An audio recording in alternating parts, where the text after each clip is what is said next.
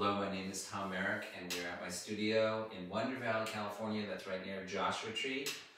I am a native of Sacramento. We are here to celebrate the 2022 Crocker Art Auction. My work for the auction is indicative of my work. The vertical dots and dashes you may notice. This new phase is playing with the figuration without showing the figure. And the title of the work, called The Guest, means there's probably more than one person. The dots and dashes perhaps representing language, the sway of the smoke, the movement of the conversation itself, the pause, the breath, the presence of the body.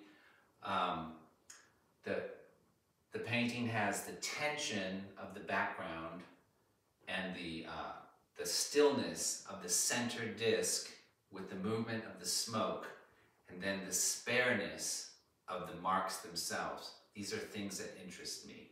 Thank you very much.